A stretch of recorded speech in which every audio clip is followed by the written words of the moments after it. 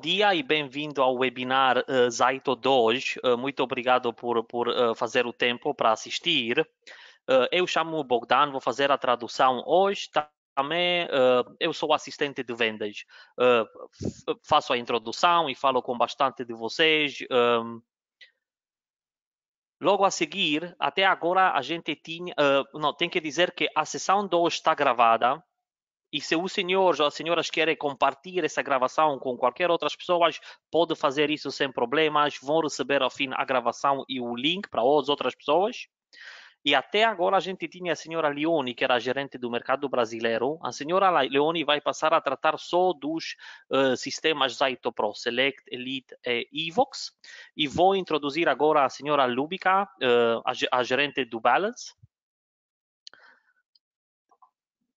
A senhora Lubica é também gerente aqui no ZYTO, trabalha de mais de 5 anos com a ZYTO, mas o trabalho da senhora Lubica é com pessoas de todo o mundo que trabalham com óleos essenciais e esse tipo de produtos.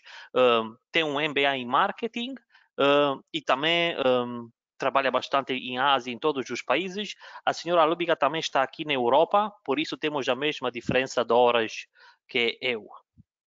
Thank you, Lubica. Thank you, Bogdan, very much. And hello, everyone. It is wonderful to meet you, at least this way. So online meet you, but I hope we will have a chance to meet in person one day, maybe at a ZYTO event in Brazil in the future. Who knows? A senhora Lubica está a dizer bem-vindo e obrigado por ter atendido. Está muito contente para conhecer todos vocês, mesmo seja através de um webinar online.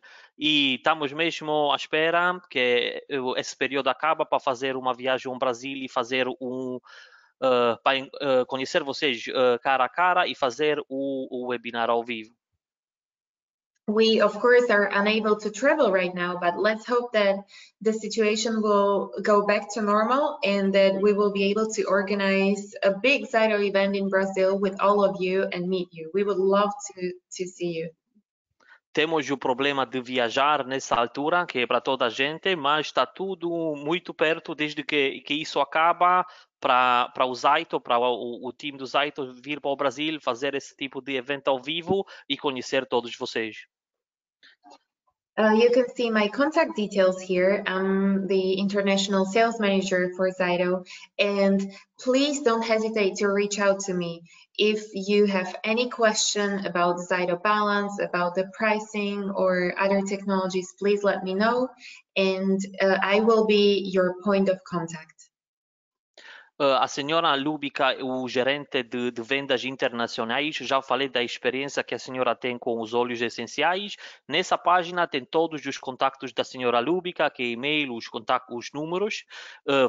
Pode contactar a senhora a qualquer altura sobre qualquer pergunta que você tiver. É a senhora Lubica que vai ser o ponto de contato a partir de agora. So this webinar is going to be focused primarily on ZYTO's new immunity report and on the scanning technique, which is remote, which is very popular right now. Hoje vamos cobrar o relatório de imunidade 2, um relatório que apareceu no software ZYTO há pouco tempo, e a maneira de fazer o scan à distância. A gente chama remote scanning. Due to the current pandemic situation, our ZYTO remote scanning became so popular and demanded almost overnight that we have a crazy huge demand for remote hand cradles and this technique of scanning that we will discuss today. Por causa da situação atual da pandemia, esse tipo de fazer o scan à distância começou a ser muito pedido. A gente teve pedidos enormes para as mãozinhas e para as pessoas conhecerem melhor esse tipo de scan. Today is all going to be about what the recent ZYTO 5.0 update brought to us. And I'm talking about the new ZYTO Balance Immunity Report and about 26 new biomarkers that you will find in ZYTO Balance. Hoje estamos a ver a agenda com o lançamento do do relatório da imunidade básica, foi um update feito no software e vão aparecer 26 novos biomarcadores. We also have some updated graphics and emotions, which I'm sure you will find useful and easier to understand, even for children. A gráfica e há novas emoções que aparecem no relatório, que são muito giras, e é muito bem utilizar isso, e isso também pode ser incluído em scans feitos a crianças. We will discuss these new update features in 5 sections. Vamos discutir esses pontos em 5 sessões diferentes. First, with the new immunity report, we will set 4 simple steps for a successful interpretation of the report with your client. O primeiro ponto é os 4 passos simples para uma interpretação de sucesso ao relatório ZYTO. Number 2, we will also talk about frequently asked questions when interpreting a report, and the training I recommend to check out and discover and just explore more. O ponto 2 vai ser as perguntas que aparecem mais vezes na interpretação do relatório e o treino que a gente recomenda que vocês fazem e vai ajudar muito na interpretação, o mais treino as pessoas fazem. After that, I am going to explain how you can continue to scan your clients during social distancing and how you can scan them remotely. We're also going to talk pricing and referral program and current special. Depois vamos falar de como continuar a utilizar ZYTO nesse tempo de distância social, fazer os scans à distância e ao final vamos apresentar os preços e as ofertas atuais. Just a sneak peek of the report that we are going to discuss today. This is the beautiful new immunity report. O relatório que a gente está a ver agora é um novo relatório, que é o relatório da imunidade 2. É o título. As you can see, the primary focus is here on some main foundational areas, which are all essential to be in balance in order to keep your immunity strong and good for the situation that is happening in the world right now. Podemos ver que para ter a imunidade forte e para ultrapassar os tempos que a gente está a viver agora, onde a senhora Lúbica tinha o mouse, tínhamos os pontos mais importantes, que está ali escrito o sistema gastrointestinal, imune, linfático, mental e emocional, o sistema de respiração e o sono. And the reason for this topic and for this new report is that really the best you can do right now is to help your client improve their immunity. It is going to be very helpful for them at this time, and they are gonna be very thankful to you for that. Vamos discutir isso porque nessa altura e com a pandemia mundial é muito importante para tratar como uma prioridade e ajudar as pessoas para ter um melhor sistema imunitário. But first things first, for those of you who are not familiar with ZYTO technology, or if you get this question frequently, let's just talk about what is ZYTO technology. Primeiro, para chegar à interpretação dos relatórios, vamos ver o que é a tecnologia ZYTO. A ZYTO scan involves presenting questions in the form of digital signatures that the body answers directly. A ZYTO quer dizer que vamos apresentar perguntas em forma de assinaturas digitais ao corpo e o corpo vai dar uma resposta direta. The ZYTO hand cradle measures the body's galvanic skin response to each unique signature and sends the data directly to the software for analysis. A mãozinha ZYTO, o hand cradle, faz a medida do resposto galvânico da pele para todas as assinaturas que a gente manda leva essa análise direto para o software para dar o relatório. If you would like more information about the GSR or the digital signatures, please use this QR code to get to a web page that will explain all of that for you. Aqui do lado direito, onde consegue ver o mausinho da senhora Lubica, aquele code leva para o site onde consegue ver mais informações sobre o que é o resposta galvânico e todas as informações que estão aqui discutidas. I mentioned the hand cradle, and here it is. This is the ZYTO hand cradle. Estamos a ver agora uma fotografia da mausinha ZYTO. ZYTO hand cradle is a key aspect of this process of scanning. The hand cradle is the hardware, the scanner that we use to measure the GSR, and this way to ask the questions. Isso é o sistema, a parte do sistema que é o hardware que a gente utiliza para fazer as medidas e levar os dados para o sistema. ZYTO hand cradle is cleared by the Food and Drug Administration, the FDA, and we are very proud of that because it is the only scanner of this type in the world which is cleared by the FDA. Pois a mausinha, o hand cradle, é o único dispositivo que faz estas medidas, esse tipo de dispositivo que tem que é clarificado pelo FDA. Nos Estados Unidos, e FDA é a Administração de Comidas e Drogas. Eles vão fazer a passagem ou aquilo que é correto e incorreto para todo o tipo de produtos que há no mercado. The GSR, which the hand cradle measures, shows fluctuations in electrical conductivity of your skin.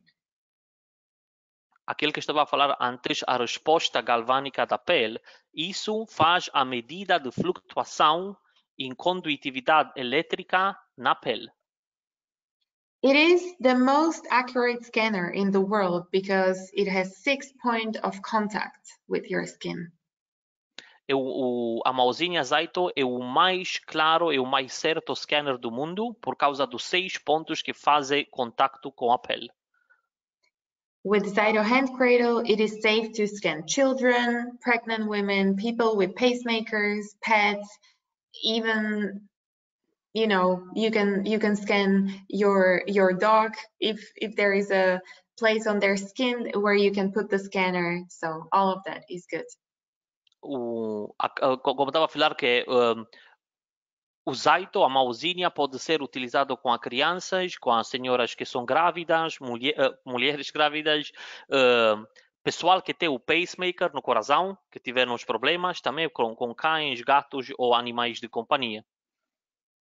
There is a lot more that you can learn about the hand cradle, and if you want to learn more, please use this QR code here on this slide, which will give you more information. Outra vez, para ter mais informações sobre esse tipo o tipo que a gente está a falar agora, faz o scan do code QR, que está ali no canto esquerdo abaixo, e vai para a página onde há mais informações sobre isso. But one thing to remember about the hand cradle is that this is the same scanner used with professional technologies that ZYTO offers, which are used by medical practitioners and private clinics. A mausinha, o hardware da tecnologia é a mesma para o sistema Balance, tanto como para doutores e médicos que utilizam os sistemas mais profissionais da ZYTO. When you check our product comparison webpage, you will see that ZYTO offers 6 different systems. And in this webinar series, you are going to learn about all of them because Leonie, my colleague, is going to have wonderful webinars about our ZYTO Select, Elite, and eBooks. Como a gente estava a falar, hoje é a primeira sessão do webinar e depois da senhora Leone vai ter webinars sobre os outros produtos que a gente chama profissionais do sistema ZYTO, que é o ZYTO Select, ZYTO Elite e ZYTO eBooks. E vão ser feitos nos próximos dias e toda a gente recebeu os e-mails. And all of these systems use the same hand cradle, which I want to repeat myself, is cleared by the FDA and the best on the market. Outra vez vamos dizer que todos os sistemas utilizam como hardware a mãozinha ZYTO, que é a única mãozinha que pode ser utilizada e tem a clarificação feita pelo FDA. Okay, as you can guess from the design of it, the way that this works is that you put your hand on the hand cradle, and when the scan begins, there will be the GSR measurement. Depois da forma da mãozinha, que tem uma forma da mão, consegue ver que assim que a gente põe a mão em cima, o scan e a condutividade vai ser medida pelo software. Now the question is, what happens during a ZYTO scan? Agora vamos responder à pergunta: o que acontece durante o scan ZYTO? The first thing that we establish is your range. A primeira vez, vamos medir o balance. The range is your normal response. In other words, it is something that will help us understand which responses are similar to your normal response and which responses are far away and very different from your normal response. A descrição do balance, do número que a gente vai ver primeira vez em cima, é a resposta normal do campo energético do corpo. E essa balance vai ajudar a ver as respostas que são fora do normal, aquelas que têm que ser tratadas com caução e aquelas que são normais. This brings me to the step number 2 in this process, which is a stressor scan. No passo segundo, estamos a fazer o scan dos stressors. With ZYTO Balance, we scan 198 biomarkers. These biomarkers you can imagine as organs, glands, systems in your body, emotions, meridians, but also things like vitamins, minerals, pesticides, and so on. No scan normal ZYTO Balance, estamos a medir 198 biomarcadores. Isso pode ser órgãos, glândulas, mas também outros produtos, pesticidas. Sim? And do you remember what I said at the beginning? What a simple ZYTO scan is? It is like a questionnaire. Well, the questions part is happening during this step number 2, during this stressor scan. We ask your body questions. Como a senhora Lúbica estava a dizer do início, isso são perguntas, como fazer um questionário, que a gente põe ao campo energético para ter respostas. É isso que acontece durante um scan com a ZYTO. And when we get answers, we can see which biomarkers are responding normally because they are close to the range and which ones are responding unusually. Durante o scan, podemos ver as respostas que são normais dos biomarcadores e também respostas que não são normais desses biomarcadores, que é capaz de ter algum problema. Those that are responding unusually we call stressors because they are responding with a level of energy stress. Essa palavra que a gente utiliza dos stressors é aquela resposta que está fora do normal. É uma resposta que está debaixo de algum stress e então é isso que a gente vai investigar. Number 3 is a balancer scan. The reason for this is simple.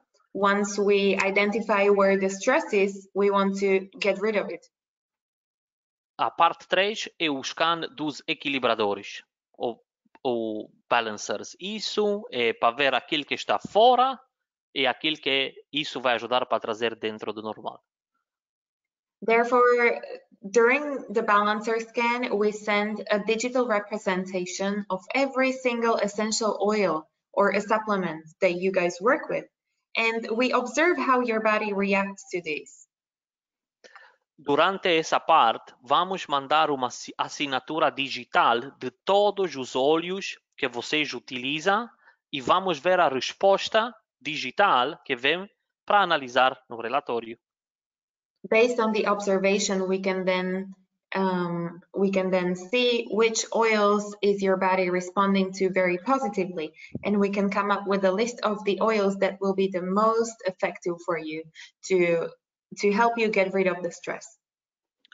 haver a resposta no relatório, vamos conseguir ver quais são os melhores óleos que vão trazer do stress para normal o maior número de biomarcadores. Isso é para conseguir outra vez o bem-estar da pessoa. So when we analyze all of that in the step number 4, the final step is that the software generates reports. No passo 4 temos a análise da data e no passo 5 é o relatório que é gerado pelo software. And if you think that there is just one report and that's it, you're incorrect. There are actually 15 different reports that you can choose from. Como as pessoas já sabem, as pessoas que utilizaram, não há só um relatório, há 15 relatórios diferentes no software de Balance. You can work with a wellness report, which is focused on 4 core body systems and lifestyle areas. You can also work with emotions report or an organs report. Temos o relatório de bem-estar, que é o mais utilizado. Depois também temos o relatório das emoções e também há os relatórios que é dos órgãos vector. Conseguimos ver a correlação dos órgãos para o campo energético. But guess which report is the most popular these days? It is the immunity report. E como as pessoas conseguem ver, por causa dos tempos em que a gente vive, o mais popular relatório que a gente tem hoje, as mais perguntas, é sobre o relatório da imunidade 2. If you use ZYTO Balance, you can now get this report in the system for no additional costs. It was added with the latest update and you can just use it and help your clients boost their immunity with this. O relatório está disponível para todas as pessoas que utilizam o ZYTO Balance a custo zero e podem ajudar as pessoas para ter o melhor bem-estar e ter a melhor imunidade possível durante os tempos que a gente está a passar. Now the question is, which report should I pick and show my client? Uma pergunta que a gente tem muitas vezes é qual é o relatório que a gente escolhe? Because if I would show them all of the reports that there are, it might be a little bit too much information. It might be confusing.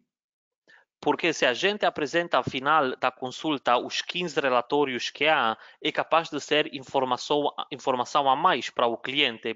É possível ser um pouco confuso. And the answer is easy. The answer is ask your client. And that's my big recommendation here.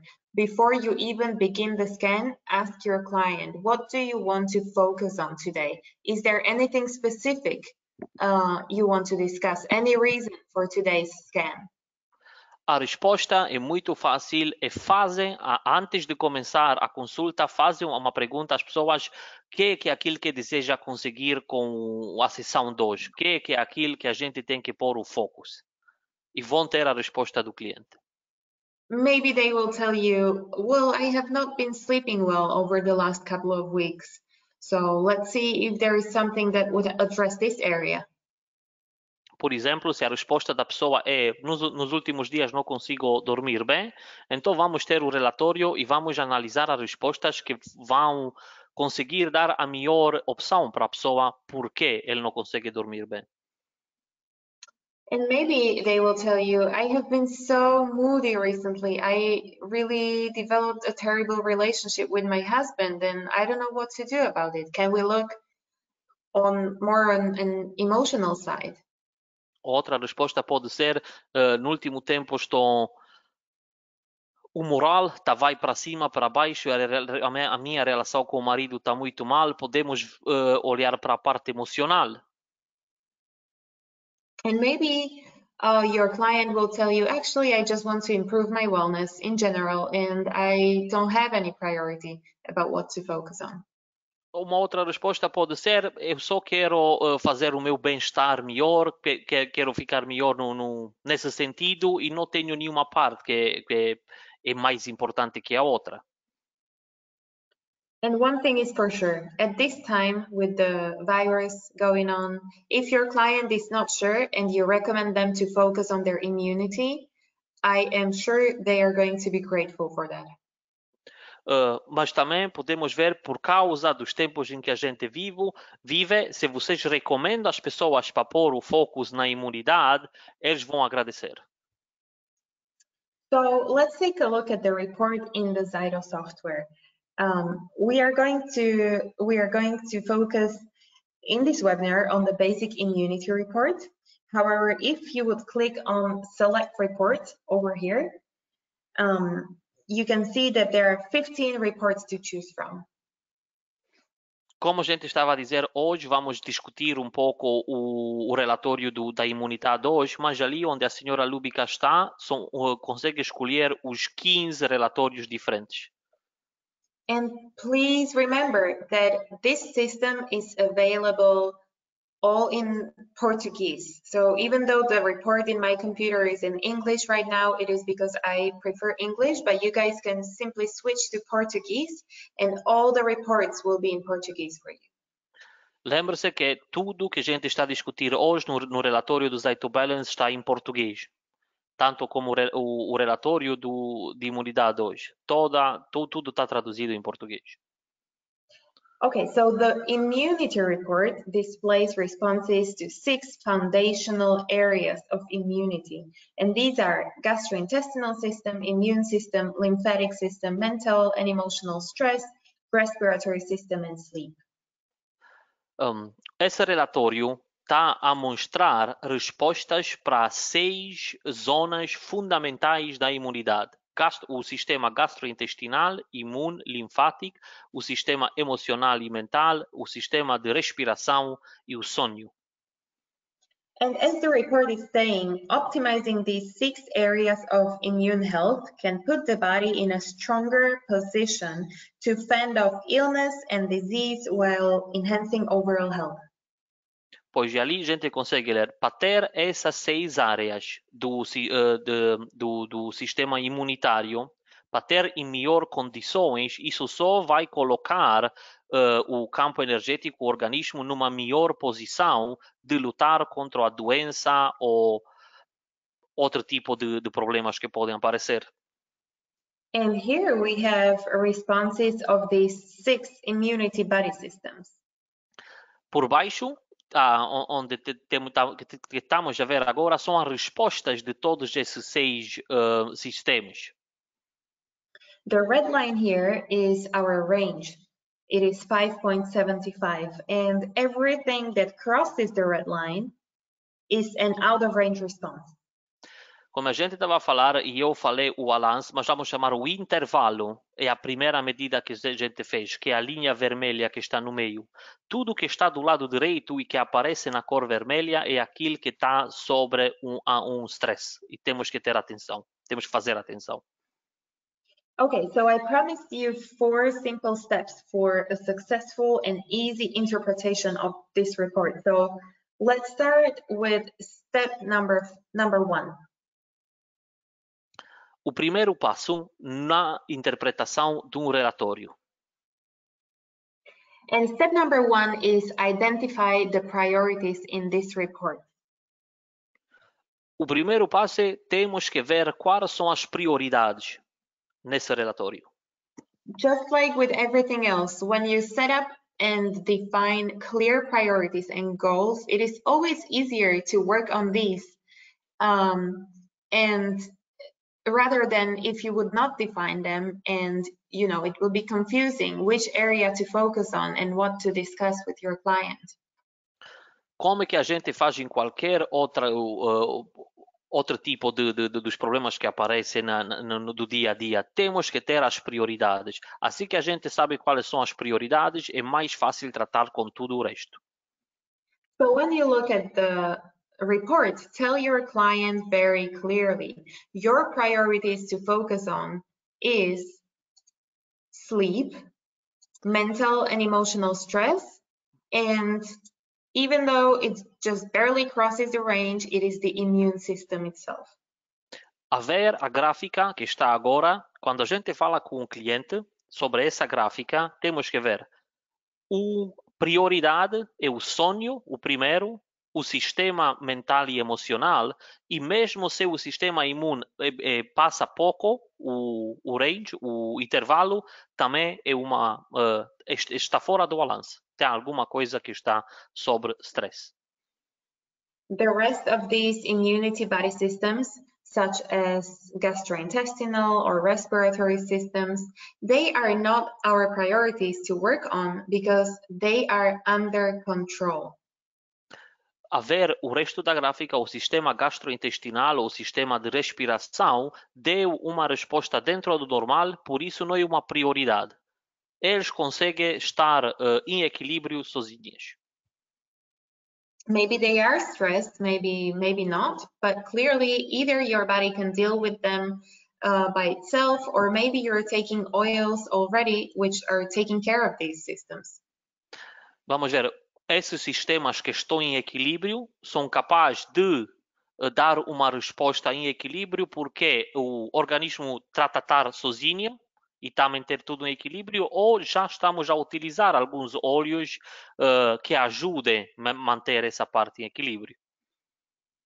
Either way, they're not our priorities. Immune system, mental and emotional stress, and sleep, which are the priorities, they need your help.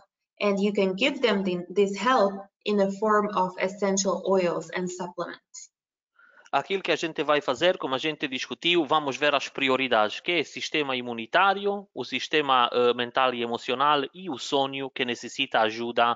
E a ajuda que a gente vai dar são os óleos essenciais que as pessoas podem utilizar. When you look at this list of immunity body systems, you will notice that these numbers here are, some of them are negative and some of them are positive. Quando a gente está a ver esse relatório, vamos ver os números que aparecem. Há alguns deles que são números normais e outros que têm um negativo, o símbolo negativo à frente. These numbers represent a response of your client to the question in the form of a digital signature that we asked them during the scan. Esse número é uma resposta que aparece como um número, uma resposta digital a perguntas que a gente faz durante o scan. As you can see in the report, in the screenshot, it says that the range is 5.75.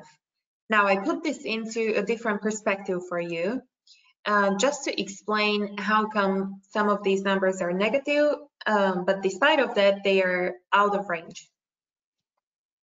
Temos mais um gráfico, o gráfico que está em cima que não aparece no relatório. Esse gráfico é feito só para as pessoas entender porque temos números positivos e negativos na resposta. The range is actually from minus 5.75 all the way up to plus 5.75. Ou seja, o intervalo entra em consideração de 5,75 negativo até 5,75 positivo. Everything within this area is under control, so you don't have to focus on it and even look at it in the report. Tudo que está dentro 5,75 negativo e 5,75 positivo está dentro de equilíbrio. Não é uma prioridade para nós. And you will also see that sometimes some of the responses will be 0. The number will be exactly 0.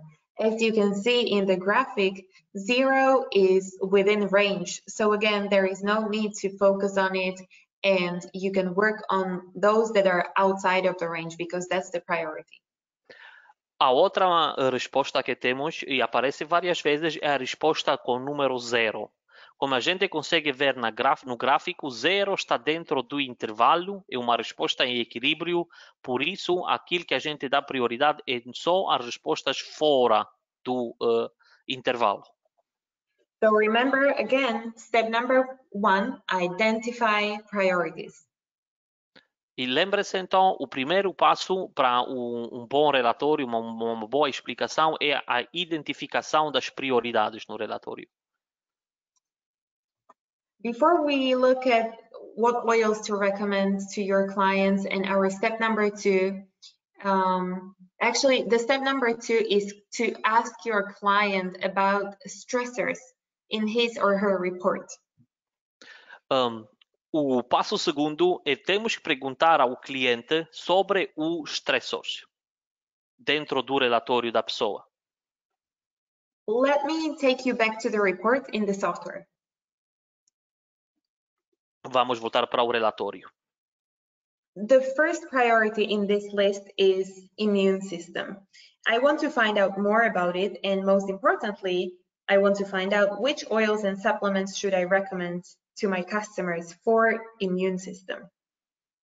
A primeira prioridade no relatório que a gente está a discutir é o sistema imunitário. A gente quer obter mais informações porque isso aconteceu, também dizer à pessoa os melhores óleos para tomar para ficar com o melhor sistema imunitário. I'm going to scroll down and see that there is a page dedicated to each one of these immunity systems.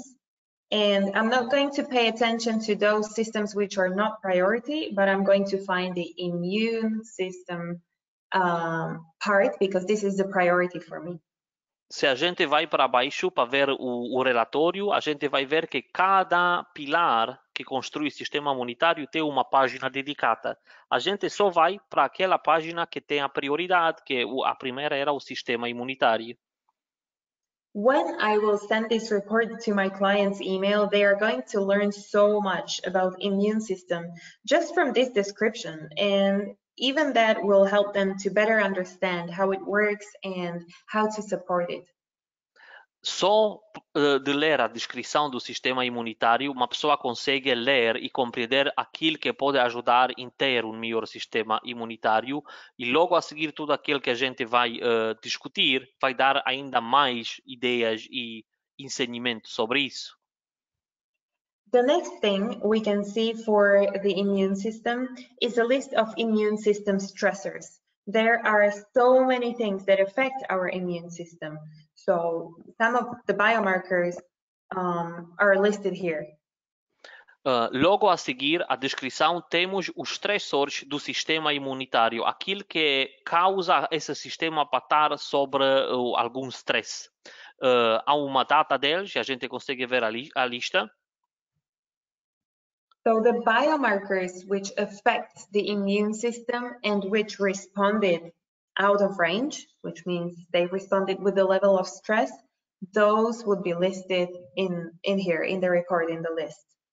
Os biomarcadores que deram uma resposta fora do intervalo, que são debaixo do maior stress, vão aparecer nessa lista que a gente está a ver agora. Now, what does this mean for you? Well, basically, these are things that you can ask your client about. And I repeat myself, you can ask your client about these. Don't try to tell them some kind of conclusions or diagnosis even, because this is not what we want to do when discussing a ZYTO report. Aquilo que a gente está a ver agora é aquilo que a senhora Lúbica está a repetir, dizer, aqui é que temos que pôr perguntas aos clientes. Não vale a pena dar a nossa opinião sobre aquilo que a gente está a entender, ou a senhora Lúbica está a utilizar a palavra diagnóstico, isso é que a gente não quer utilizar, não é aquilo que a gente que ZYTO faz. These are really just conversation points. And when you ask your client about them, maybe after it will make more sense to you and your client. Why is the immunity system responding with stress? Outra vez, fazem essas perguntas aos clientes e vão ver que os clientes vão dar respostas e ali vocês vão conseguir fazer a ligação porque o sistema imunitário dá uma resposta de stress.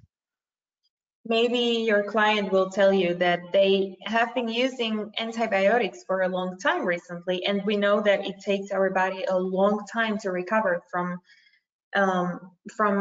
antibiotic usage. Por exemplo, a pessoa é capaz de dizer que estava a tomar antibióticos recentemente, e a gente já sabe que tomar antibióticos vai fazer bastante estrago e o organismo necessita tempo para recuperar-se depois de tomar antibióticos. And maybe your client will have no idea why antibiotics are a stressor here because they have not been using any for a long time, and that is totally fine. Ou também é possível que o cliente não tomou antibióticos, então não tem nenhuma noção porque os antibióticos aparecem no sistema imunitário. There are many reasons why antibiotics are here, why they can be here. For example, maybe your body is stressed just when we introduce antibiotics to it in a form of digital signature. Pois, há várias respostas porque os antibióticos aparecem aqui. Uma delas é o organismo respondeu com o stress ao biomarcador de antibiótico, mesmo se for só em forma de digital. And what that tells you and your client is please keep that in mind, and definitely be careful when it comes to using antibiotics, because you would if you ever consider that in the future, because your body is clearly responding with a level of stress when we ask about it. E então é aquilo que a gente pode avisar a pessoa, e mesmo se a pessoa for para tomar antibióticos no futuro, podemos avisar que o organismo dá uma resposta de stress quando a gente apresenta antibióticos em forma digital. Por isso, faça atenção. Other than that, we can also see that the immune system stress of your client is affected by emotions such as anger or grief. Depois podemos ver que aparecem as emoções na resposta. E furia, nervos é a primeira que aparece aqui, e depois é tristeza, quando a pessoa está com dor por várias razões, aquele tipo de tristeza. We can also see organs such as liver, or spleen, or so on. And these are all conversation points for you to have in order to develop a discussion with your client easily. Também aparecem alguns órgãos, e temos aqui o fígado que está por baixo, e a tradução desse terceiro não sei, mas isso também é conversas que vocês devem ter com o cliente para perguntar se teve dores, ou perguntas para ter mais informações porque aquilo pode aparecer no relatório. And you don't have to be an expert to be able to talk about connections of these organs and emotions to the immune system. We do, of course, recommend to learn as much as possible about traditional Chinese medicine and energy medicine and all these beautiful connections in our body, but you don't have to be an expert. Aquilo que a gente está a dizer aqui não é precisa de ser uma experta para ter esse tipo de conversas e dar um melhor aconselhamento, mas a gente diz a todas as pessoas é muito melhor ter informações e conhecimento sobre a medicina tradicional chinesa e a medicina energética para então dar ainda melhores respostas e interpretação do relatório. But when you do learn about these topics, it will give you so much more confidence when you will be discussing reports with your client, and you will become an expert. You will become someone that they will look up to. Através de utilização e trabalho constante, mais scans e mais relatórios as pessoas vão interpretar, vai ser mais fácil, e todos vocês vão chegar a ser expertos com a passagem do tempo e estudo.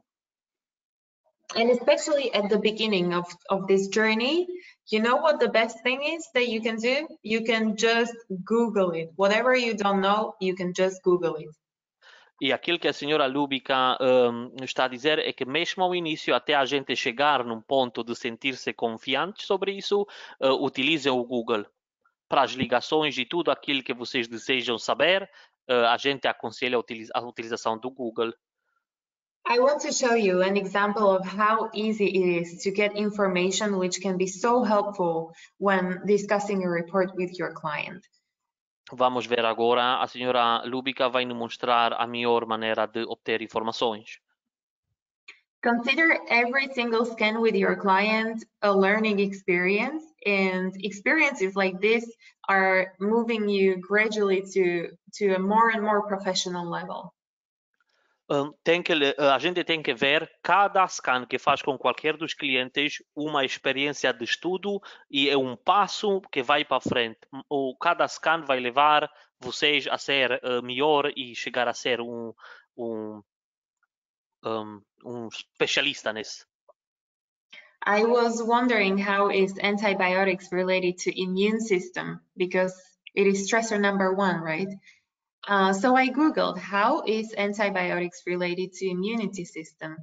And just like that, I got to a study of university researchers, which gave me plenty of information about the relationship there.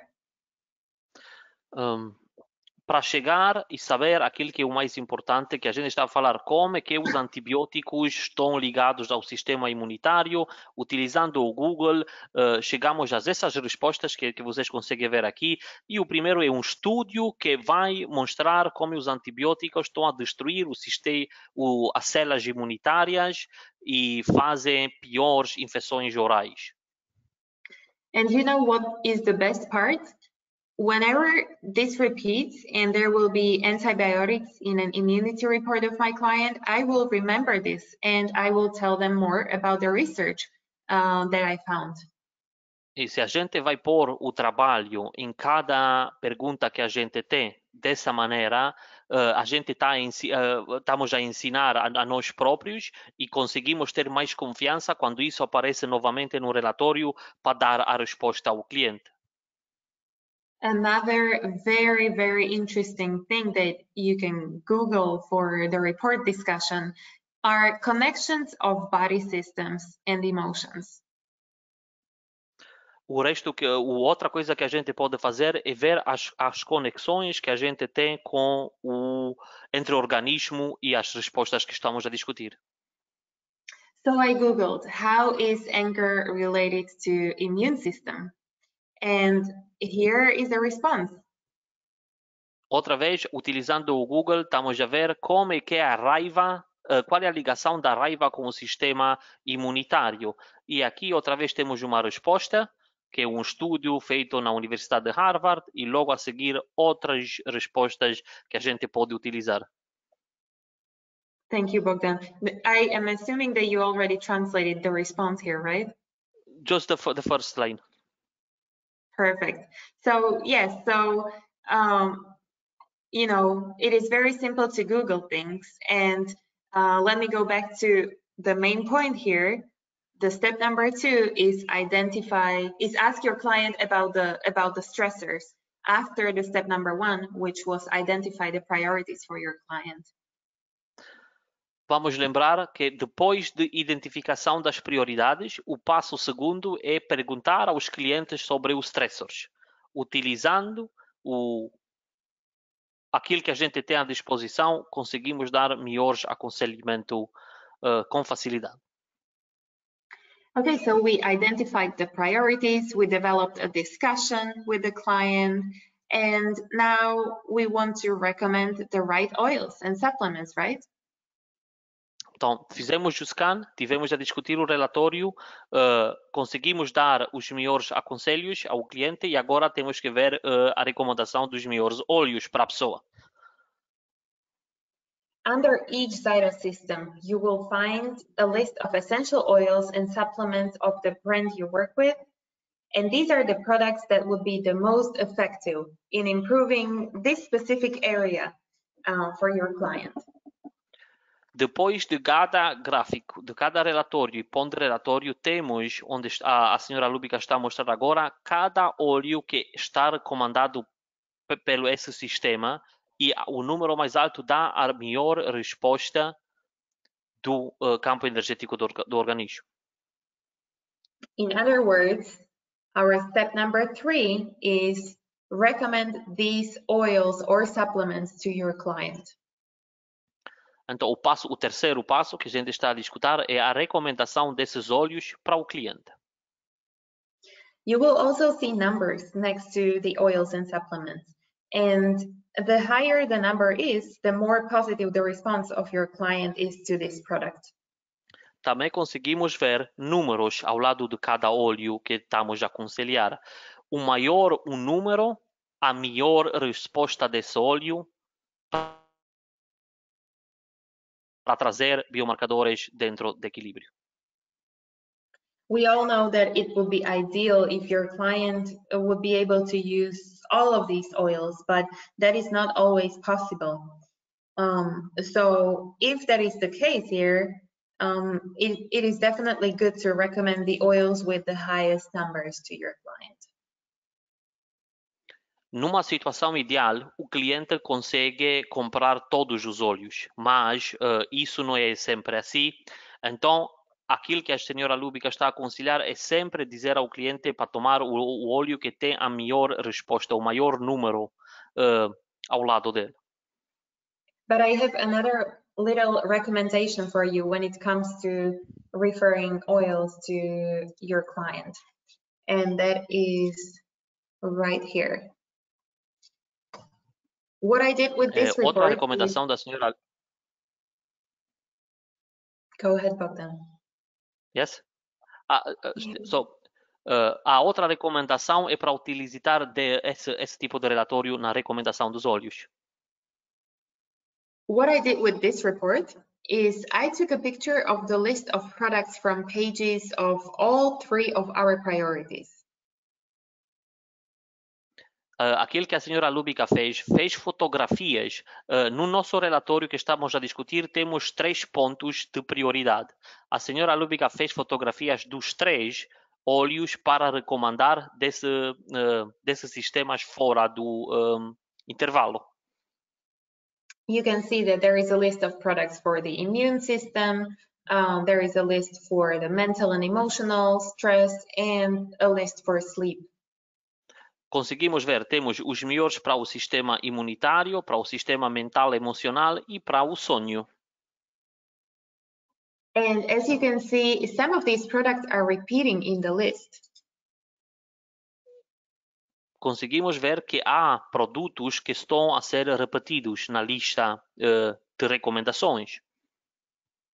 These 2 products can be found as top products for mental and emotional stress, as well as for sleep. Number one thing I understand when I see a case like this is that these 2 products will take care of both systems at the same time, and that is great. Aquele que a gente está a ver com azul, temos esses 2 produtos já aparecem com o maior número, tanto no sistema mental e emocional como no sonho. Então, a pessoa que toma esses produtos vai tomar conta dos 2 sistemas ao mesmo tempo, que é o ideal. Number 2 thing I understand, thanks to this, is that there is probably a correlation that is causing stress in both systems. A segunda coisa que a gente pode ver a olhar para isso é capaz de ser o mesmo stress, a mesma coisa que está a causar stress nos 2 sistemas. In other words, these 2 systems are related to one another, and if you see, if you're not sure about how they affect one another, that is another thing that you can just Google and discuss with your client. Então a gente já sabe que há uma correlação desses 2 sistemas no sistema imunitário total, e então para ver como é que os 2 sistemas são correlados ainda mais, também é outra coisa que a gente pode utilizar o Google para descobrir. So if your client is on a budget or they just want to try 1 or 2 products, recommend them these 2 products because they will improve a large number of stressors. Então, se o cliente tem não tem o dinheiro todo para gastar, não é? Tem um budget para isso, então chega a fazer a recomendação desses 2 produtos, e esses 2 produtos vão ajudar uma grande parte daquilo que está fora de equilíbrio. Okay, and now let's take a look at the emotional stress, because that is one other area that has been updated in the balance system with the latest update. Vamos ver agora o relatório do sistema mental e emocional, porque isso também recebeu um update quando a gente introduziu o relatório de imunidade. So the stressors for mental and emotional stress, they are very often hormonal system related. And again, really good conversation points for you and your client.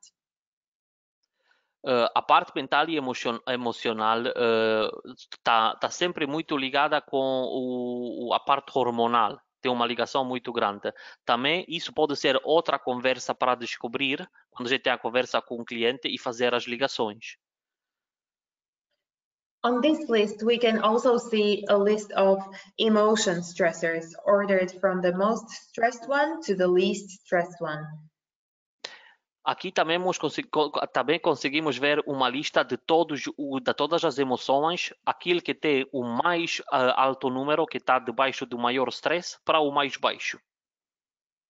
What I hear from ZYTO users all over the world is that when they are discussing reports with their clients, they always spend the most time discussing this page and emotions.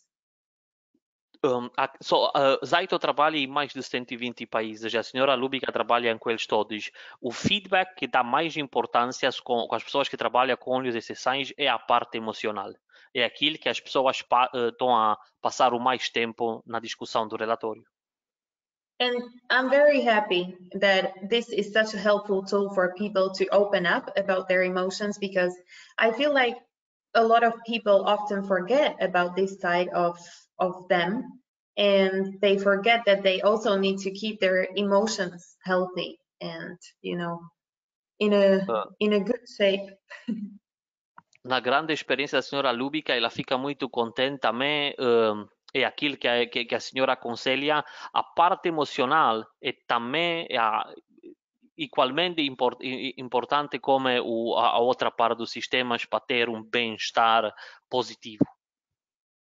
People, they tend to make sure that they eat healthy, work out, drink enough water, but very often they forget about emotions, even though they are equally, if not even more important. As pessoas estão a ter isso de comer bem, de fazer trabalho no ginásio para ter saúde, mas esquecem-se da importância da parte emocional, que tem que ser ao mesmo nível que o resto para chegar àquele bem-estar, bom bem-estar. And sometimes for your clients, it can take as little as defining an emotion or giving it a name.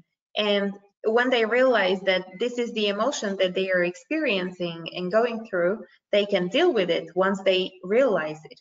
And then they are able to solve the issue by themselves, and it improves the quality of their life.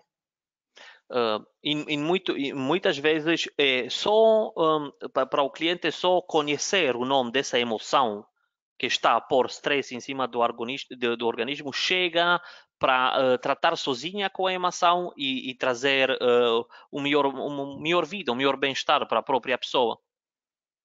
You know, like when, for example, maybe you have been very moody recently and easy to get angry, and it has caused you a lot of troubles in relationships with others.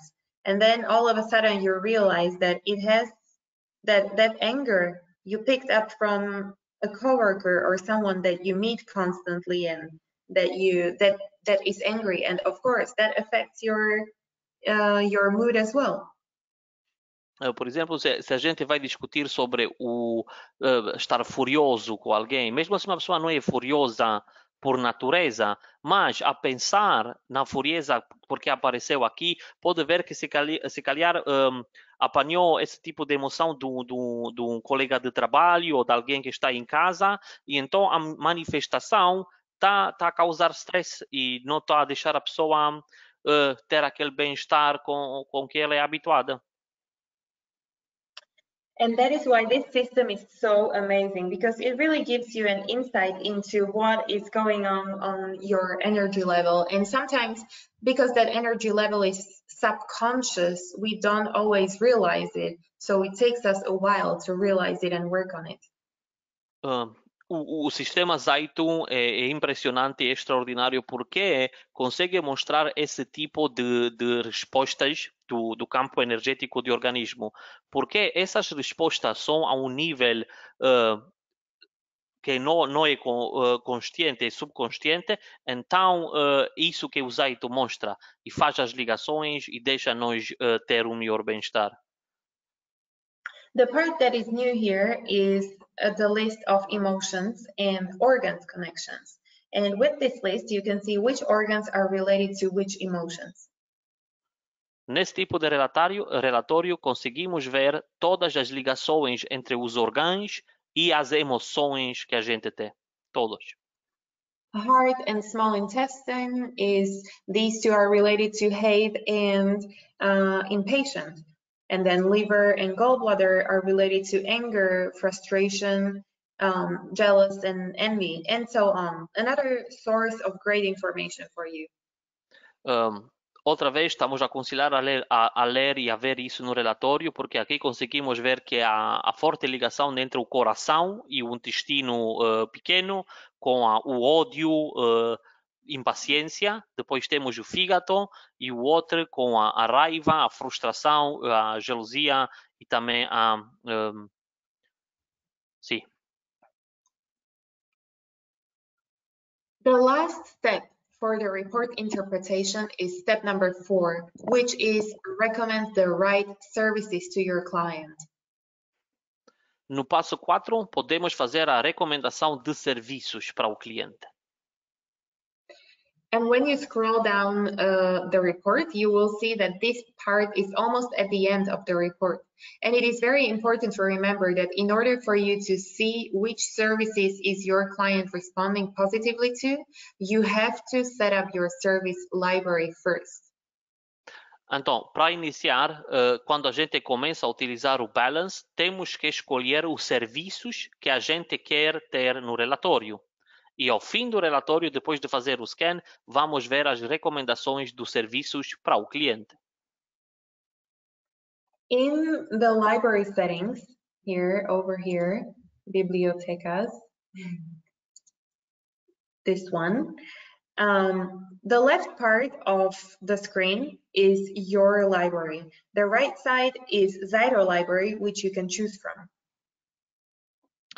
Os serviços que a senhora Lúbica está a falar estão aqui, estão os serviços que estão do lado direito, 297.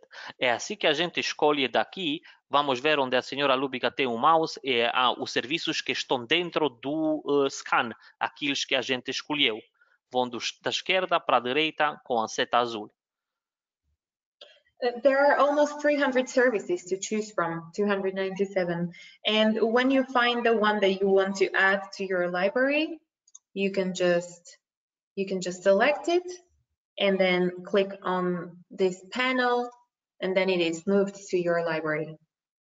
Então, são quase 300, 297 serviços. E já viu, quando a gente escolhe, pode pôr todos, mas é aquele que a gente aconselha, e de pôr dentro do scan só aquilo que as pessoas que vocês conhecem para recomendação. Escolhe o serviço, clique na seta azul e depois está na livraria, então vai ser incluída no scan. This has to be done before you run a scan. And once you set up your services library, it will be saved for all future scans, unless you want to change it. Então, isso tem que ser feito antes de iniciar o scan. E uma vez feito, isso fica assim. Por isso, lembre-se de mudar isso se quer pôr mais serviços ou tirar serviços fora. In the report, in the services part, here, the left part, actually, in this part, which is almost at the end, you're going to see a list of the services which your client has a biological preference for. Então, os serviços que a gente está a ver aqui é aqueles serviços que o campo energético tem uma preferência biológica.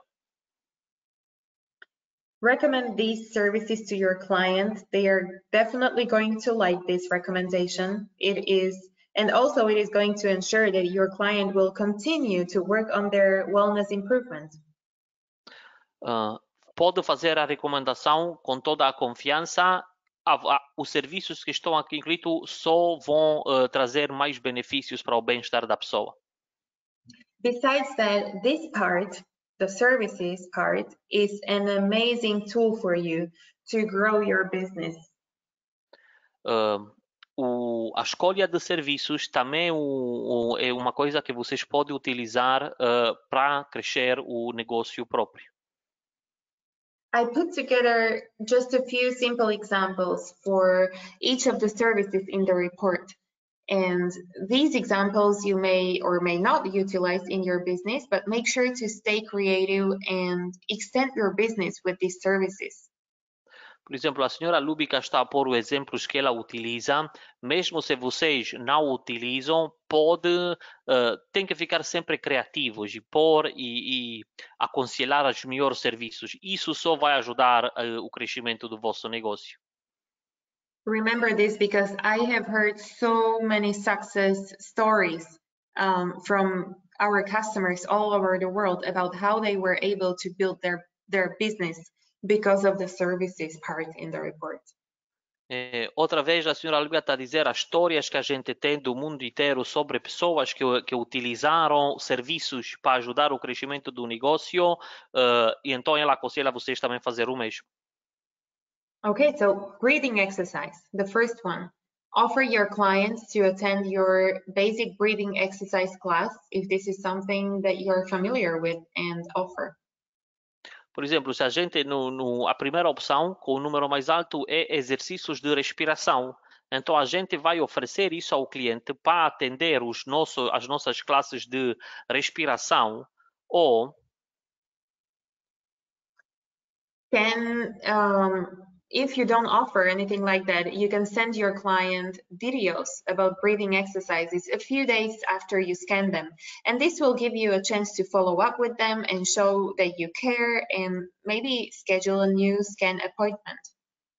por exemplo, se vocês não fazem esse tipo de exercícios de respiração, então, alguns dias depois do scan, pode mandar uns vídeos com esse tipo de exercícios para ver como é que o cliente se sente e também pode tomar essa oportunidade para fazer uma programação para uma outra sessão.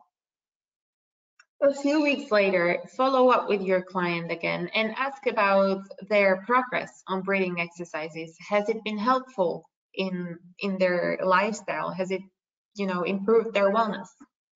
Depois de algumas semanas de ter mandado os vídeos com esses exercícios, pode ver como é que o cliente está a utilizar, se isso melhorou a qualidade de vida da pessoa e ter, mais perguntas que vão ajudar tanto você como a pessoa. Next example can be, for example, this raindrop technique. You can invite your client to your live or a virtual event where you teach about this technique. Por exemplo, se a gente vai aconselhar o pingo de chuva, a técnica de pingo de chuva, então podemos convidar a pessoa, se a gente vai fazer um tipo de ao vivo, ou podemos oferecer uma pessoa que a gente conhece que faz esse tipo de sessão. Or if you work with something else like aroma touch, and this is the service that comes up, you can use it the same way. It is not exact for these services. You can use it for many types of services. Bom, aquilo que a senhora Lúbica está a dizer que não é necessário ser esse tipo de serviço, é qualquer tipo de serviço que vocês conhecem ou que conhece pessoa que faz, pode utilizar na ajuda ao cliente e no crescimento do seu negócio. If you don't work with that particular service, for example, Raindrop, but you know someone that does, cooperate with that person, with that business, and get a 10% discount voucher for your clients to refer them to your business partner that offers Raindrop technique. Por exemplo, se vocês não conhecem o technique do pingo da chuva, ou mais conhece alguém que faz isso, oferece um desconto de 10% para a pessoa para atender a sessão do seu conhecimento, do seu conhecido, e então o seu conhecido pode mandar mais pessoas para si. In return, your business partner may have your discount vouchers and refer people to you for a scan or for an essential oils consultation. Mesma maneira, esse tipo de cooperação, desde que você vai oferecer desconto para sessões do seu amiga e, de outra maneira, aquela pessoa oferece descontos para si, isso só pode ajudar, o mais importante, o cliente, a pessoa, mas tanto você como a outra pessoa para crescer o negócio. There are many ways that you can use these services to grow your business. One of my favorites is actually here at the end, yoga. And again, this is just an example, but it can be very, very helpful. Ou seja, porque há tantos serviços e há tantas maneiras, vamos dar o outro exemplo que é o yoga e cooperação com centros de yoga. Basically, you may consider to cooperate with a yoga center, or if this would be Pilates or a massage, you can consider to cooperate with that type of a center. And you can organize events together, yoga scans days and / workshops. Por exemplo, tanto se não é yoga, mas pode ser pilates ou massagens, podem fazer uma variedade de eventos ali, fazer dia de scan com yoga, com massagem, ou seja, as possibilidades são, não tem número, são... Yoga center instructor can invite people who attend their yoga classes to attend your workshop and get a free scan. And this way you can connect with new people and introduce oils to more and more people. Por exemplo, centro de yoga pode convidar as pessoas que estão lá para a sessão de yoga para ter uma sessão com vocês e ter o scan grátis. E pode fazer isso... Sim? Yes? And in return, you can do the same. You can invite your clients to attend a yoga workshop and have a free yoga class for your clients. Vocês também podem fazer o mesmo, trazer os seus clientes para uma sessão de yoga e ter uma sessão de yoga grátis. Okay, so these are 4 simple steps to interpret the report. I am hoping that they are helpful, but if you guys have any questions, please let me know. I'll be happy to give you more suggestions for your business. Isso são os 4 passos simples para a interpretação do relatório, mas faça o favor, se tem mais perguntas, não hesite em contactar a mim ou a senhora Lúbica com qualquer pergunta ou sugestões para ajudar a crescer o seu negócio. And now let's take a look at some frequently asked questions about the report. Agora vamos ver as mais frequentes perguntas sobre a interpretação do relatório. I know that despite of this interpretation and 4 simple steps to get through the report, it can still feel confusing and you may not feel fully confident, especially when you're at the beginning of your ZYTO journey. A senhora Lúbica sabe que mesmo tanto para as pessoas que são ao início, mas mesmo para as outras, a explicação de hoje ainda deixa dúvidas. Mas lembra-se, é com trabalho e exercício, isso vai ficar muito mais fácil. E agora vamos ver algumas das perguntas mais gerais. Please don't worry about that. It will all come with experience. The more scans that you do, the more you talk to your clients about the reports, the more it will all make perfect sense to you. Outra vez, não fiquem dúvidas ou assustadas. O mais vão trabalhar com o sistema, mais scans vão fazer, mais conversas com os clientes, tudo vai ficar muito mais fácil e com mais trabalho feito. And of course, don't forget the education and training part of it. We often get questions about, for example, what does it mean when vitamins or probiotic bacteria or vaccinations are out of range? It is, sometimes really hard to answer that without seeing the whole report or without talking to your client, because remember, it is all one big story. It is not just one biomarker out of range. It is still related to something else. Lembra-se que às vezes pode ficar em dúvida se uma das perguntas do cliente é por que só os antibióticos ou probióticos fora do balance. Sempre lembra-se, o relatório não é uma resposta a uma pergunta, é uma história grande. Uma pessoa tem que ver o relatório, ver as relações, as correlações e dali ver aquilo que dá mais sentido e por que isso acontece. But let's explain reasons why a biomarker can be out of range. Here are 4 possible reasons for that. And I think I'm actually not even going to read it. I'm just going to, well, I'm actually going to read them and give you guys some examples together with your help, Bogdan.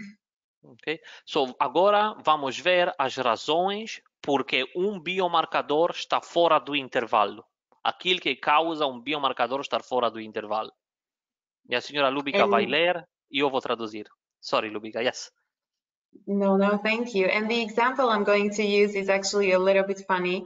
It is because I find it the easiest to explain. So the example is a chicken soup. A senhora Lubica vai dar exemplo como uma sopa de frango. Okay, so the first one is the item is actually causing the body stress. And I think this is very self-explanatory and simple. Pronto. A primeira razão porque biomarcador está fora do intervalo é porque aquele biomarcador está a causar ao campo energético do organismo algum stress. The second possible reason is that the terrain of the body is such that if that stress were to be present, the body would not be able to handle the stress without an issue. A outra resposta é o campo do organismo está feito nessa altura de tal maneira que se aquele stress estiver perto ou presente, o organismo não vai conseguir ultrapassar isso sem aparecer stress. Okay, and in other words, using my example, I'm not eating the soup, the chicken soup right now, but my body knows that if I would eat a chicken soup, it would cause my body a stress. Por exemplo, utilizando o exemplo da senhora Lubica, a sopa de galinha, eu não vou comer a sopa de galinha agora, mas no subconsciente o meu organismo já sabe, se eu vou comer a sopa, eu já sei que vou ficar mal. Here we have possible reason number 3. There is an energetic tie to the stressor. The body dealt with that stress in the past and may act threatened by the prospect of dealing with that stress again. Or the person is energetically aware of how the stress could impact them and the body responds with an out-of-range response. Ou a terceira resposta pode ser, há uma conexão energética entre o stressor e o corpo.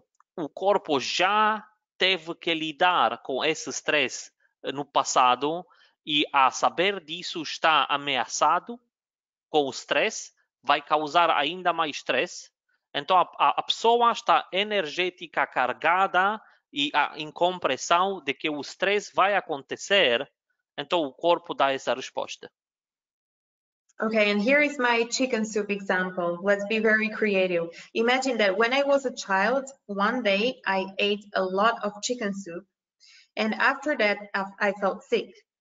Now, even if I think about eating the chicken soup and I feel a little, I already feel a little bit sick, and of course that causes my body some stress. Utilizando o mesmo exemplo da sopa de galinha, a senhora Lubica está a dizer que quando ela era criança, comeu bastante sopa de galinha um dia e ficou muito, muito mal. E agora, só a pensar naquela sopa de galinha, existe a conexão energética e o organismo dela está em reação com stress só pensando na sopa de galinha.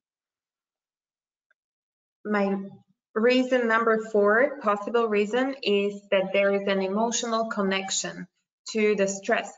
Hanging onto and not fully dealing with negative emotions can be a major factor in disease. If there are repressed emotions, they can cause a weakness in the body that makes the body more susceptible to stress. Há uma conexão emocional com o stress. Se uma pessoa fica agarrada e nunca conseguiu ultrapassar a emoção negativa, isso é um fator maior na doença.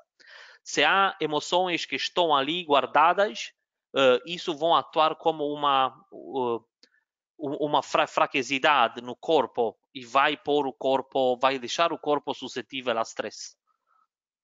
And I'm again going to use my chicken soup example to explain this. So let's imagine now a different story.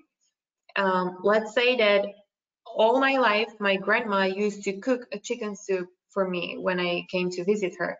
And I connected that chicken soup to my grandma on an emotional level. My grandma recently passed away, and even though it was a couple of years ago, I still experience some grief when I think about her. So now when you ask me about the chicken soup, it brings back memories of my grandma and grief and emotional stress. O exemplo que a senhora Lúbica está a dar agora é a senhora Lúbica estava a comer sopa de galinha com a avó dela, mas a avó dela faleceu. Então a senhora Lúbica nunca conseguiu separar a emoção na conectividade da sopa com o decesso da avó. Então cada vez que aparece sopa de galinha no menu, a ideia de comer, a ligação emocional é tão forte que isso vai causar o stress de aparecer no relatório. Next question, how often should I scan my clients? A outra pergunta, qual é o tempo que deve passar entre o scan para a mesma pessoa? Well, we don't really have a solid answer to this question, but we do have a recommendation. But ultimately, it really depends on your practice and preference. What we recommend is to scan your clients every month, so every 30 days.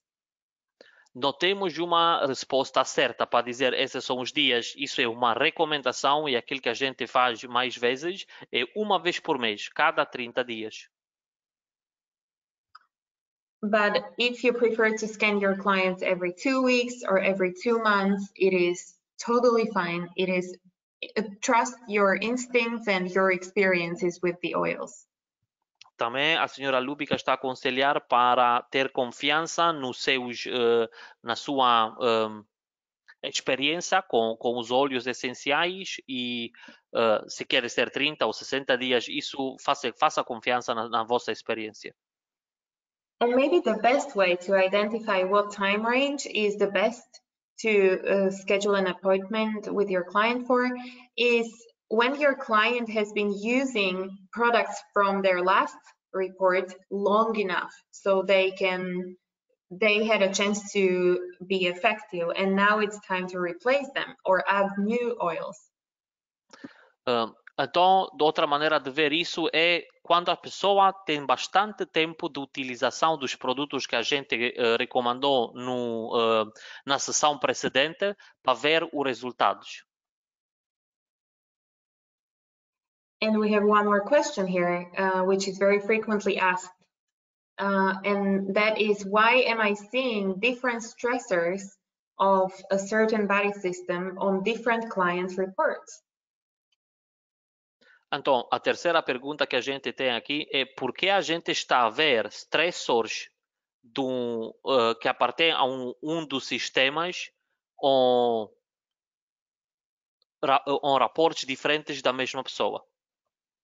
Let me put this question into other words. If a liver, for example, is an out-of-range response for me, it is going to be listed as a stressor for immune system on my report.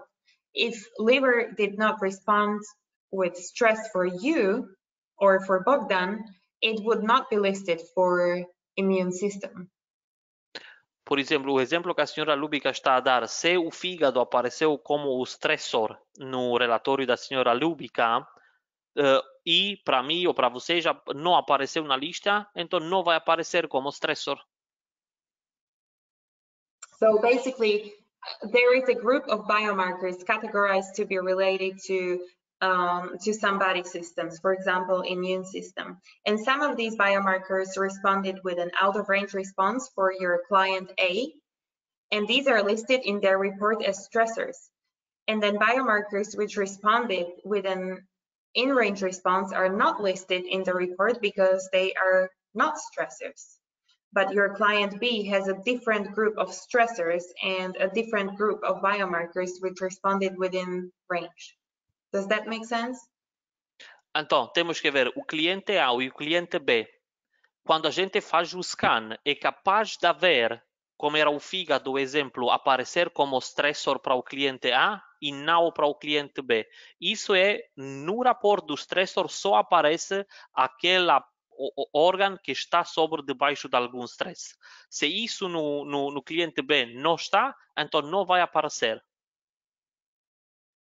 Okay, so here, these were some frequently asked questions. We do actually have 2 documents which answer a lot more frequently asked questions. And these documents, if you're watching this webinar live, you can download from here. If not, please let me know and I will send you the documents with frequently asked questions. Temos 2 documentos. Para as pessoas que estão aqui ao vivo, conseguem fazer o download desses documentos agora. E se não, também vão receber os documentos. Chega a pedir a mim ou à senhora Lúbica e vamos mandar com todas as perguntas. In order to fully understand your ZYTO system, I highly recommend to complete your training.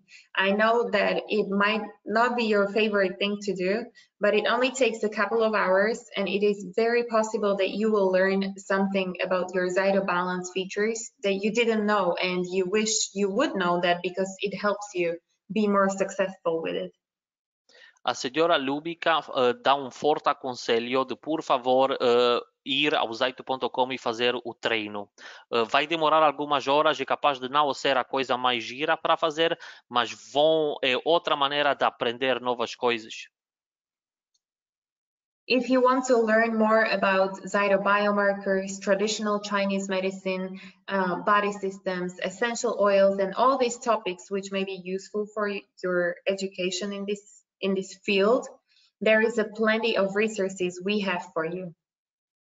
Para aprender mais sobre a medicina tradicional chinesa, os stressors, tudo que vocês pensam que uma pergunta está disponível e a gente pode oferecer. For example, for gastrointestinal system, I put together a list of articles and videos with professionals on those systems. You can watch all of these and read the articles. Consegue ver aqui a lista e agora estamos a dar o exemplo do sistema gastrointestinal. A senhora Lúbica tem aqui os links para aquilo que é mais importante e que ajuda mais para aprender sobre esse sistema. And yes, these articles and videos, they are in English, so I apologize in advance, but please remember that, for example, for the articles, if you open them in a Google Chrome or your or other browsers, you can have them translated automatically with just a few clicks, and you can read them in your Portuguese language. Pois tudo que a gente está a ver agora está em inglês e a senhora Lúbica está a pedir desculpa por isso, mas desde que vocês abrem isso com o Google, para fazer o clique direita no mouse, consegue pôr a tradução em português para todos os artigos e para tudo aquilo que a gente ensina hoje, como para a ajuda de aprender ainda mais. Isso pode ser utilizado em português. And the same for videos, for these YouTube videos.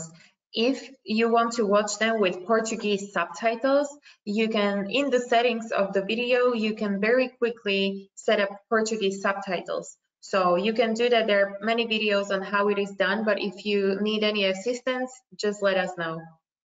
Lembra-se que mesmo a utilizar os vídeos de YouTube, ali também, e toda a gente que o cliente recebe maneira de pôr subtítulos em português para os vídeos. Se precisem de mais ajuda, faça o favor de anunciar a senhora Lúbica ou a mim, a gente vai mandar os links como acionar isso. And here is another example of a list of training resources. This is for immune system, which is so widely discussed right now. And I want to say again that we will send you this recording, so you will also have an access to all this information. Temos o outro exemplo, aqui o sistema imunitário, com os links para aprender mais e conhecer mais. Lembra-se, vamos mandar a gravação e vão conseguir tomar os links da gravação. And if you want to find articles and information like this, here are some ZYTO resources that you can access free of charge. Outra vez a custo zero, a acionar o ZYTO, o link, são mais outras maneiras de ter mais coisas para aprender. For example, our ZYTO blog. Here in the top right corner, in the search area, you can just search a keyword of the topic that you are looking for, and I guarantee that you will find plenty of articles about that. Lembra-se, o blog do ZYTO, imagina, aqui há discussões e artigos de 120 países, pessoas como vocês que trabalham em qualquer outro país e vá para pôr a palavra, só uma palavra-chave ali onde está a dizer busca, vão aparecer todos os artigos. Lembra-se, isto está, pode ser em português também, só para fazer clique direito e pôr na língua portuguesa. Also, make sure to join, if you're a ZYTO customer, make sure to join our ZYTO forum. This forum is it is something where existing ZYTO customers, users, they can exchange experiences and questions, and even Dr. Cook, who is the founder of ZYTO Technology, he often answers questions on this forum. Pode juntar-se a família ZYTO no fórum e pode pôr perguntas e ter respostas diretas. Temos a equipa de treinamento que responde a todas as perguntas, mas mesmo o fundador e a pessoa que inventou a tecnologia ZYTO, Dr. Von Cook, várias vezes entra no fórum e fala com as pessoas, dá ajuda e respostas. The next one is actually really impressive. This is a study program about ZYTO that you can do online, and you can become a certified ZYTO specialist. Trinity School of Nutritional Health offers this online program that you can apply for. Aqui temos essa universidade dos Estados Unidos, isso tem que ser feito em inglês, mas se quiser ser um especialista ZYTO, pode fazer o clique nesse link que está aqui e vão ter mais informações sobre esse programa, como chegar a ser um especialista ZYTO. And on our social media, we often post updates such as monthly promotions, new blog articles, updates of the software, or when we release a new language. So I recommend to check these out and follow too.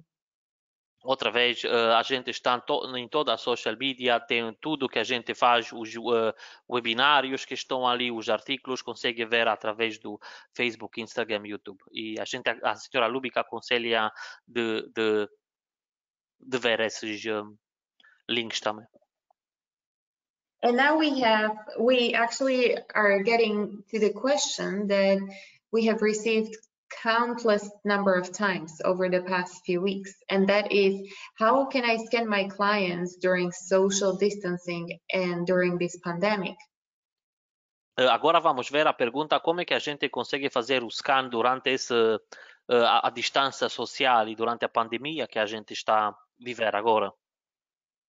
Remote scanning has always been a part of ZYTO Balance, but it has never been more demanded and useful all over the world than it is right now. A gente sempre tive a possibilidade das pessoas fazer um scan à distância, mas por causa dessa pandemia agora está mais utilizada que nunca. If you own a ZYTO Balance system, you can scan your clients remotely for no additional cost and with no limits. So your clients, all they will need is a hand cradle and a PC with an internet connection. Para fazer esse scan à distância, a única coisa que a outra pessoa que recebe o scan tem que ter é um computador com ligação à internet e uma mausinha. You can either ship one of your hand cradles to your client and then they can ship it back to you, or your client can purchase a hand cradle from ZYTO through you and your account, and then you can scan them remotely. Vocês podem mandar uma das mausinhas para a pessoa e depois a pessoa manda de volta para si, ou se quiser, aquela pessoa pode comprar através de vocês uma mausinha para eles e vocês só vão fazer o scan à distância. Once your clients have a hand cradle and they download a ZYTO remote application to their computer, you would simply switch on the remote mode in your ZYTO software and then connect to your client's application. Assim que a pessoa vai fazer o download do link ZYTO Remote, vocês também podem pôr o sistema, o software no remote e conseguem fazer o scan sem problema. Let me show you how it's done very quickly. Here on the main menu, this is the icon that you want to use if you want to scan remotely. Se vocês querem fazer isso, conseguem ver a senhora Lúbica e tem ali o link pequeno que diz ZYTO Remote. Tem que carregar naquele botão.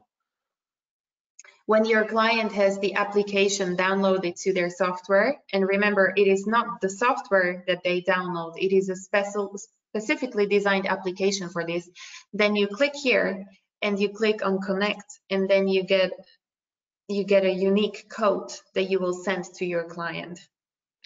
Ou seja, as pessoas não vão fazer o download do software que vocês têm. Isso existe uma aplicação que vocês vão mandar para o cliente e eles vão fazer o download do ZYTO Remote.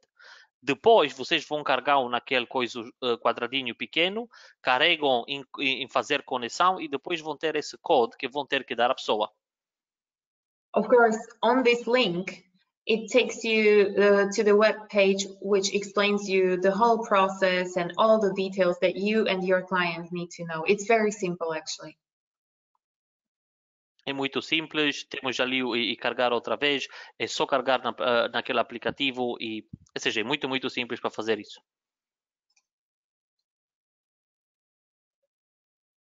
Oh, and here, this is the website that you can go to. If you would like to buy a remote hand cradle for the remote scanning purpose, this is the pricing in currencies that we charge in. Ou seja, se alguém quer fazer uma compra só de uma mausinha para utilizar este tipo de scans à distância, tem aqui os preços no valor do país em que a gente trabalha, naquilo que trabalha ZYTO. Please remember that right now, the shipping to Brazil takes us about 1 month. It may be affected by the situation going on and maybe something else, but basically we really appreciate your patience. So we do ship to Brazil, but it just takes a little bit more time. We have experience, as I discussed with many of you, tivemos experiências e atrasos com mandar os produtos para o Brasil, e isso já falei com vários de vocês. Isso pode durar até 30 dias e a gente aprecia muito a sua paciência com isso. Estamos a tratar de fazer isso mais rápido, mas nessa altura, por causa da pandemia e da situação, a única maneira é de mandar e a demora de 30 dias. If you wish to order a remote hand cradle, you can contact our tech support with this email and you can order it. They will be happy to assist you. Se vocês desejam fazer a encomenda, podem fazer isso no link que está aqui, que é o suporte@zyto.com, e eles vão fazer a encomenda para vocês.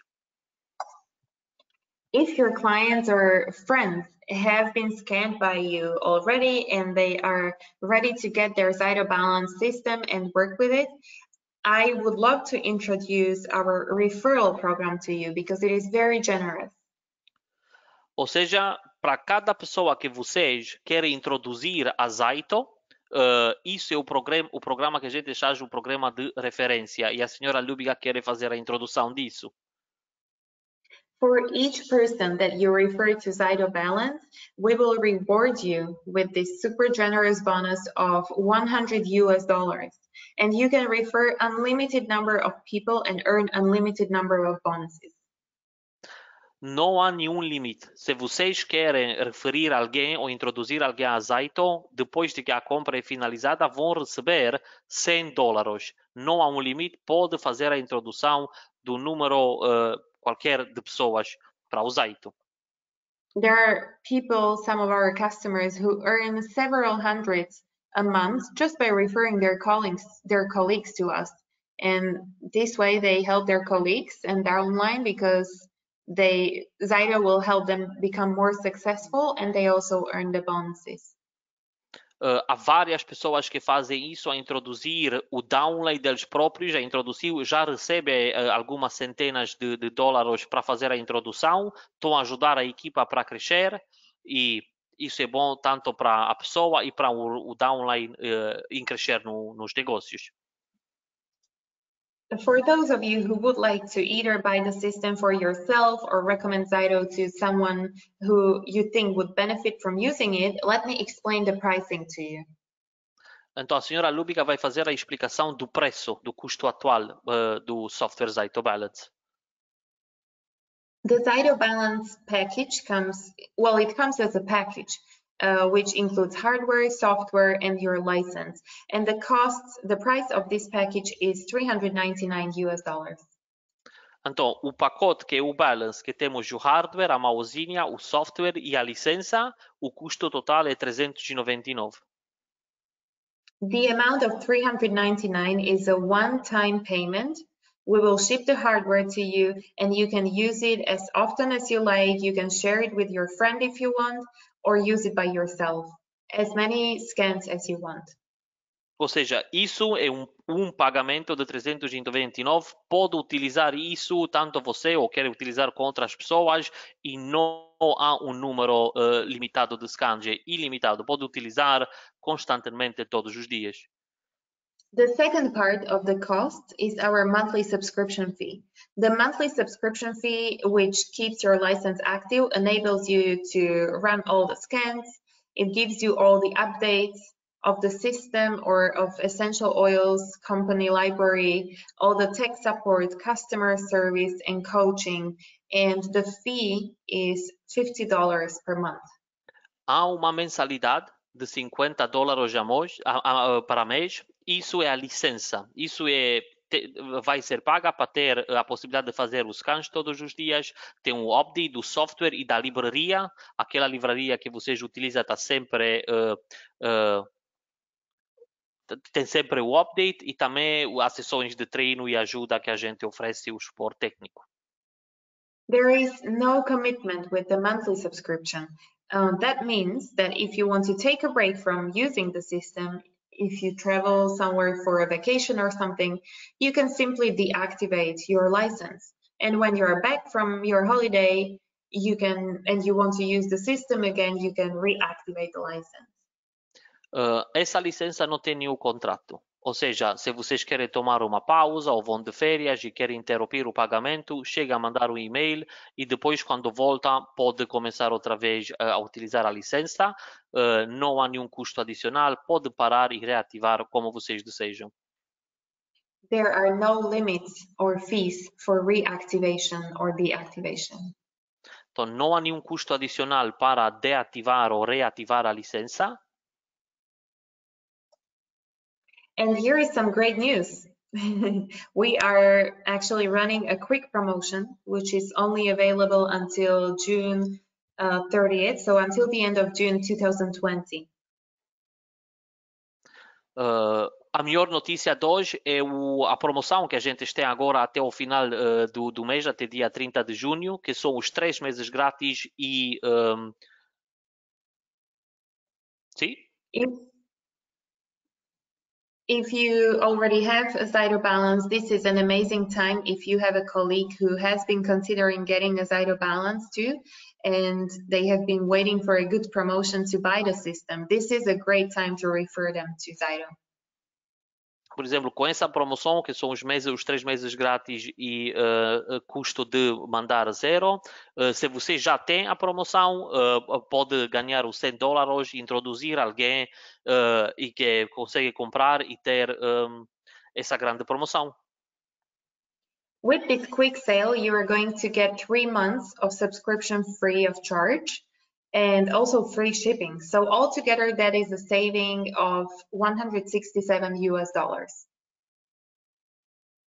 Então, com essa promoção, outra vez que a senhora Luísa está a dizer, são os 3 meses de licença grátis. Também não há nenhum custo para a gente mandar a tecnologia para vocês e o custo em dólares são 167. To make it even easier for you, I arranged one more special for you. So if you wish to place your order with a 3 monthly installment plan, that will be available to you with a 0 interest rate. E aquilo que a senhora Lúbica pode fazer para as pessoas que atendem o webinar de hoje é pôr o pagamento do Balance em 3 pagamentos iguais, sem installamentos nenhum. Ou seja, não vai ser custo adicional para ter um pagamento em 3 meses. So just please remember that if you prefer the installment plan, please let me know at my email, which is lubica@zyto.com, and I will make sure to have that applied to your order. Se alguém deseja de ter o pagamento em 3 mensalidades, faça o favor de escrever isso para a senhora Lúbica no e-mail que está ali e a senhora Lúbica vai mandar o papel de 3 meses de pagamento. So this is the ZYTO Balance system, the most popular ZYTO system and the tool that helps essential oils advocates all around the world to grow their sales and to grow the success of their downline, but most importantly to help their family and friends to improve their lifestyle. Então, isso é o sistema ZYTO Balance, o sistema utilizado por milhões de pessoas no mundo inteiro para ajudar do próprio bem-estar, mas da mesma maneira para ajudar a crescer o negócio que tem a ver com o bem-estar e oferecer bem-estar para as pessoas. ZYTO Balance is suitable as your own personal wellness decision support tool to help you make the right decisions when it comes to supplements and oils and make sure you get the most effective oils for yourself.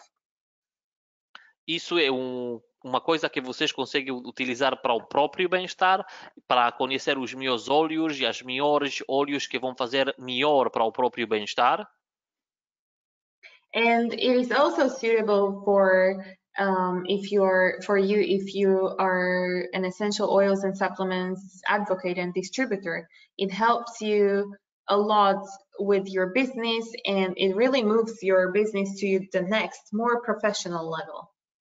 E tanto para as pessoas, como a senhora Lúbica estava a dizer, de mesma maneira é para as pessoas que utilizam os óleos como um negócio, isso vai levar o seu negócio para o próximo nível na recomendação dos óleos essenciais, os produtos que vocês trabalham. And ZYTO Balance is also a tool for wellness coaches and people such as chiropractors or massage therapists. So keep them in mind when you think about who you can refer to ZYTO Balance. Também há pessoas, os quiropraticantes, treinadores de bem-estar que utilizam, ou vocês têm sempre que pensar aquilo que consegue introduzir como serviços e crescer o negócio dessas pessoas utilizando o ZYTO. So if there is such a person that you would like to refer to ZYTO, or if you are the person that would like to purchase a ZYTO Balance system, and if you have any questions, please let me know. Here is my contact. I look forward to hear back from you.